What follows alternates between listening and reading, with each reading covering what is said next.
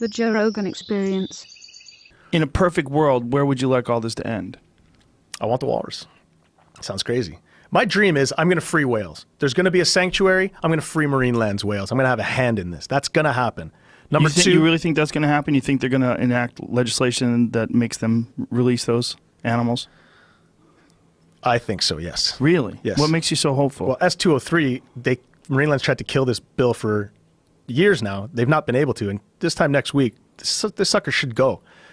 That whale sanctuary project, they're going to build a whale sanctuary. There's going to be a place for whales. If it's in Canada and all the exportation laws are that Marineland can't get rid of their whales, there will only be one place for whales if that business elects to evolve or if there's any type of ownership changes. I see this being a real reality. Explain to me how this sanctuary would work.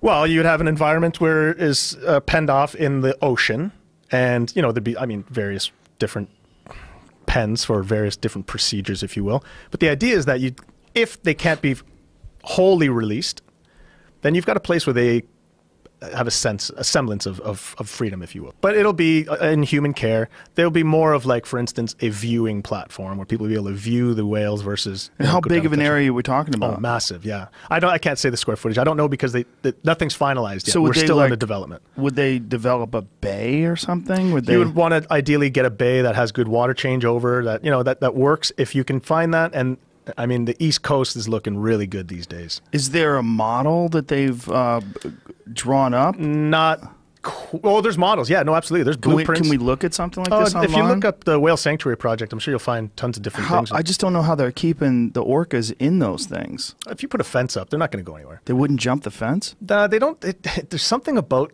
jumping out. When the wild captures happen. What do we got here? There's the Whale Sanctuary Project. We're building a model sanctuary where captive whales and dolphins can be rehabilitated and live permanently in their natural environment. So it's a step. So this is a step between this and then the wild. Yes. No, are they going to free them and then release fish in there for them to eat? I imagine there'll be all of that. Every which way. So that would be nice too, to allow them to actually hunt and kill the fish, which I'm sure that's what they want to do. The fact that they can feel the natural rhythms of the sea. They're in tune with the sea. Yeah. They're in their environment. A pool's no place. Look at what it says here. 4 years median survival time in years for wild caught orcas at a marine park. 4 years. 1,100 square yards of space in a large display tank in a typical high-end marine tank.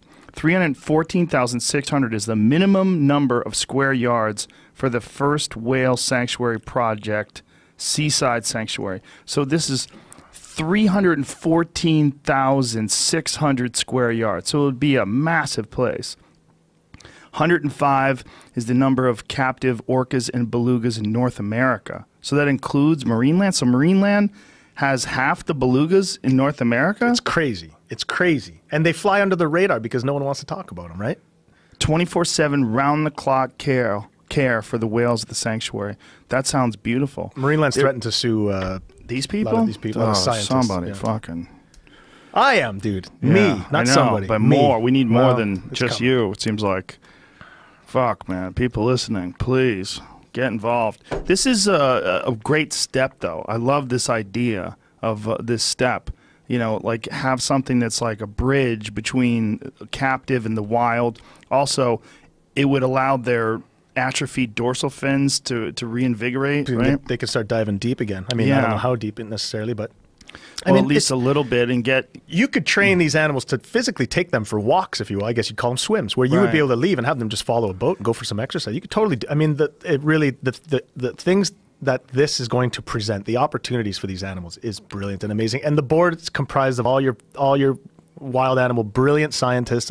This is the project. This is the future.